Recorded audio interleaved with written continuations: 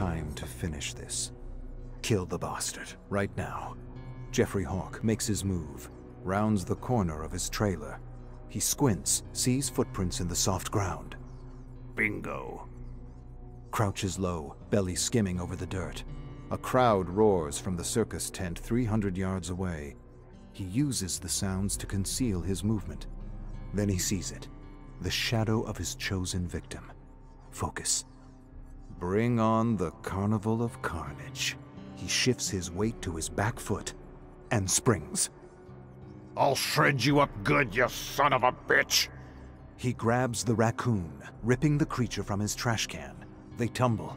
Garbage spills to the ground. Sharp pain and dull discomfort as he rolls through broken glass, cigarette butts and half-eaten corn dogs. This is the last time you invade my trash! The raccoon twists, snaps at air until finding a fat chunk of flesh. Ah, damn it! Jeffrey loses his grip, recovers just in time to grab a bushy tail. He's on the defensive, swings the animal around, whirling it like a lasso. He loses his grip. The raccoon soars through the air, reaching incredible heights. The squealing, thrashing silhouette of the woodland creature flies over the backdrop of a full moon. Majestic. It arcs downwards and lands safely in a tree. Blast it all to hell! With a furious hiss, the raccoon scurries into the foliage and disappears. Scram, you hairball! Touch my garbage again and I'll make a balloon animal out of your intestines! He wipes a smear of blood onto his pants. A blaring of trumpets rings through the night, coming from the circus tent in the distance. The acrobats are taking the stage. He had nearly forgotten his plan. There's hope for this night yet. Jeffrey hurries into the circus tent, anticipation buzzing through his veins. He stands at the back of the bleachers, avoiding the gawking, idiotic crowd. All eyes are glued to the trapeze artist swinging above. They have no idea. The best comedy is unexpected, and only Jeffrey knows the punchline. He greased the second trapeze an hour ago. Spotlights, a drum roll, the acrobat flips through the air, grabs the next trapeze and, whoops, slips right off. Down, down, splat. The sudden and exhilarating crunch of breaking bones, but nothing compares to the splat. The splat makes it all worth it, like a ripe tomato thrown against the wall, and then silence. 100 people in shock. Trauma forming in their brains, future nightmares being scripted. The moment broken by a single woman's scream, followed by 100 more. Jeffrey can't hold it in any longer. He bellows laughter, nearly suffocates with glee. No one can hear over the turmoil. Half the crowd rushes to the exit, needing air, needing to be sick, needing a stiff drink.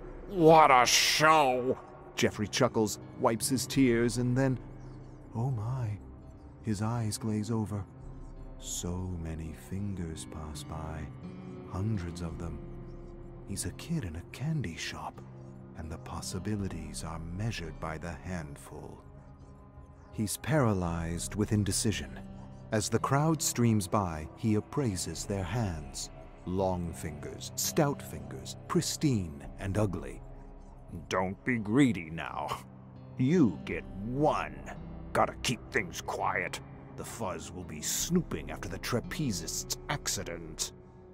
He spots a candidate worth his attention. 3 inches on the left hand of a young woman.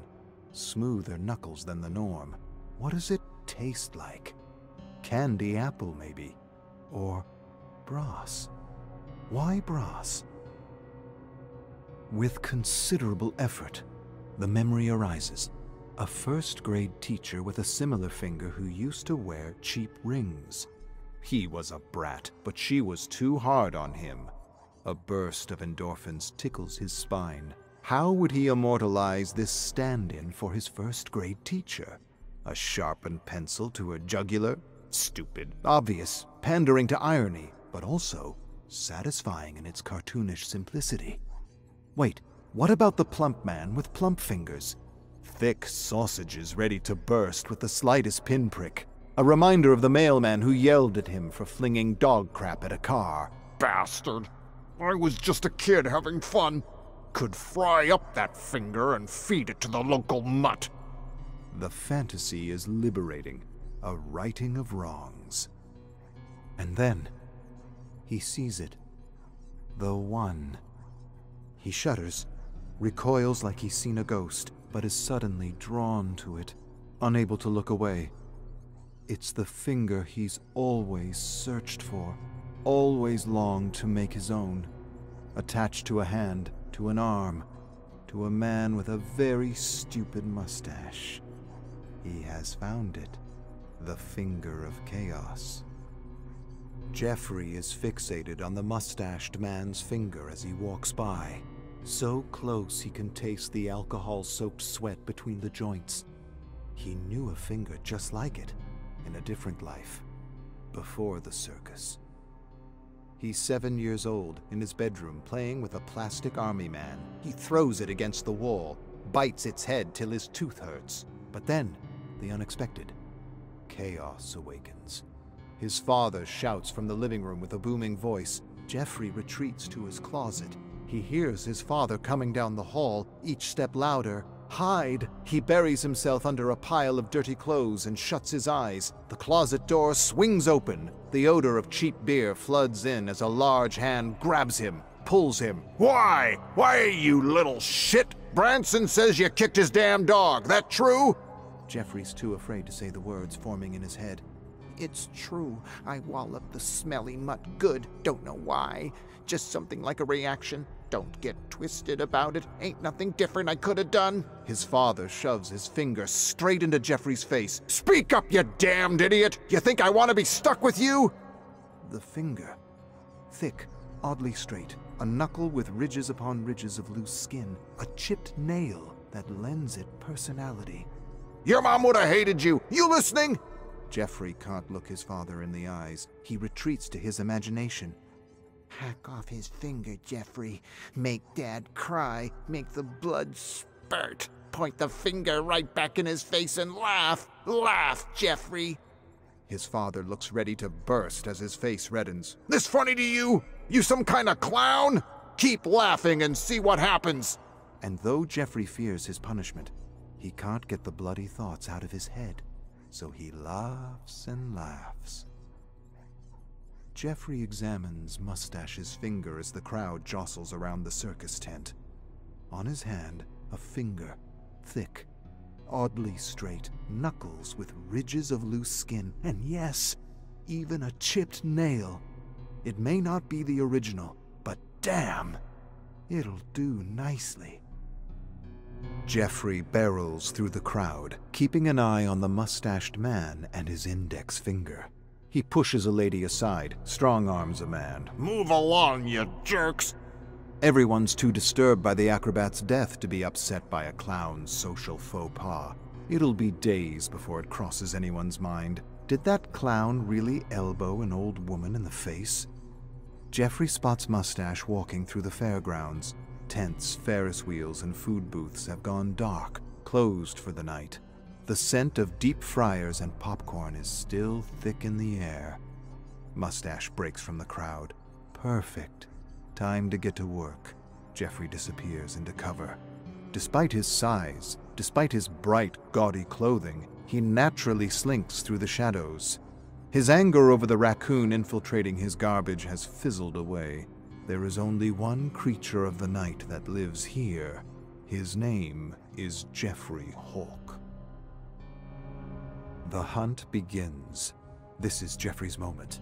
The anger and revulsion fades, if only for a few minutes, allowing him to exist in comfort. He doesn't stumble or slow as he stalks through the deep darkness. Take sure, steady steps. He wants to remember this moment. It's simple. One man with a wonderful finger. One clown that's going to kill him. If only that was the whole of history, the entirety of existence. Wipe out the jealousy, betrayal, and greed, the tax collectors and nosy neighbors, the dogs that bark all night, the women who lead men on, the endless stream of cars and the suitcases full of lies. Erase the whole overwhelming thing, the pain that ties it together. He doesn't want to be part of it. He was never good at it anyway. Leave one simple moment. A clown, a man, and a murder. He's jolted from his tranquility as a branch snaps underneath his foot. 30 paces ahead, Mustache straightens up like a meerkat, swings his head around. He knows something's out there, something unseen. Hello? Please, someone there? I don't know what's happening. Jeffrey chuckles. Neither do I. Jeffrey keeps to the shadows, makes his way closer to Mustache. He moves swiftly, silently. Almost silently, he hacks into his sleeve and spits a mass of phlegm into the dirt, wheezes. Could use a smoke and a shot of something. Bah, keep moving. Skulks past the cotton candy stand and around the fortune teller's tent. No use drawing it out any further. It's time. Bring on the clown. Jeffrey paces slowly from the shadows, large, imposing, smeared in grease paint, wearing a ridiculous coat of stripes, polka dots, and patches. And the blade, beauty in simplicity. That's all it takes. Mustache squeals like a pig and scurries, all according to plan. Corral him past the pony stables, around the freak show, and cut him off. Give him nowhere to run but the haunted hostel, and really have some fun with the chump. Mustache sprints towards the rundown shack, covered in spatters of red paint and cheap imitation spiderwebs. But then, he turns. Beelines away from the haunted hostel and towards, no, not that. The fun house of friendship. All the makeup in the world can't cover the disgust. A deep, resigned sigh. Jeffrey stands in front of a bright pink and blue building painted in smiling, cartoonish faces of giraffes, elephants, and bears. A sign on the front says, 50 cents admission. You're in for a ton of safe, friendly fun. Oh, damn it all. Darkness. Jeffrey hears Mustache bumping around up ahead, but can't see a thing. He fumbles with wires, jams them at a wall, searching for an outlet. Bingo. Colorful lights flood over him. Playful music fills the area. An animatronic dog stares at Jeffrey with dead plastic eyes. Let's be friends. Jeffrey delivers a solid kick to the dog's chest. Let's be Moving on. As soon as Jeffrey reaches the hall, he's overtaken by a teddy bear parade. Cartoonish animatronics emerge from the walls, singing, smashing cymbals, playing flutes, or at least pretending to. Crackling music plays from speakers above, singing a stupid song about hugs, bringing the world together. Jeffrey elbows his way past Billy Bear and Dingles, buries a blade into Laffy's neck, gets tangled up by Terry Tickle's outstretched arms, smashes off Popo's lower jaw. Before he knows it, he's waist-deep in the ball pit canal, navigating the balloon forest. And that's where he finds Mustache, hiding at the feet of an animatronic tiger wearing a British Guards uniform. Oh, bah! The longer you cower behind Sir Cuddlepuss, the more I'm gonna make this hurt. Mustache makes a run for it. Jeffrey pulls a bottle of After-Peace tonic from his inner pocket, gives it a swirl, and hucks. Glass shatters. A thick cloud of fumes envelop Mustache. The man stumbles and coughs, looks around in confusion, crisscrosses his feet as if each one wants to go a separate way. Jeffrey socks the idiot in the side of the head, knocking him unconscious. Time to go home. The man with the mustache is huddled in the corner of Jeffrey's trailer, babbling, crying, pleading his case. Jeffrey isn't listening. All he sees is the finger and the puddle at Mustache's feet. Jeffrey knows what it means. The man's realized he has one chance at survival, and his fight or flight just kicked in. But Jeffrey doesn't care. He knows he's already won. The finger of chaos is as good as his. The memories of his father are already shifting. A large, horrible man towering above, bellowing. No, that isn't it. Think, Jeffrey. A weak, slouching alcoholic, stammering and slurring, too pathetic to control him. The outbursts? Nothing but the fury of a coward. The parody of a powerful man. A joke. Mustache jumps up, reaches for the bottles of chemicals on the counter. Predictable. Jeffrey bellows laughter as he grabs the man's neck and slams him to the floor. Puts his full weight onto Mustache, grips his throat and squeezes. You wanna play with chemicals, do ya? I don't even know what'd happen if those mixed. Hallucinations, euphoria, uncontrolled flatulence, death. Jeffrey thinks this over as he repeatedly smacks Mustache's head into the floor. They all sound like hilarious endings, and why not add some uncertainty to the mix? He doesn't need to fear chaos anymore. He can handle it, and hell, he deserves a little fun. You wanna play one last game?